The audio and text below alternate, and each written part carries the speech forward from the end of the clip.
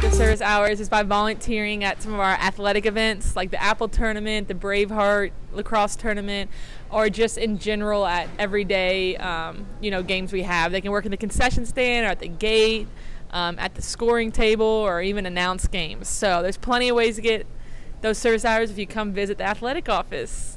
There's a lot of elderly in the nursing homes that would appreciate your visits. So because of COVID, if and when you can get in, I would advise you to go visit them. So anybody who knows me knows that I love the environment, and one of the organizations that so many girls have done work with is called Louisville Grows, and they plant trees. And this is the time of year when you plant trees. This is when trees grow best, when you plant them in the fall, and they grow strong, and they come up in the spring, and they suck all that carbon out of the atmosphere. What better way to give to future generations than go plant some trees?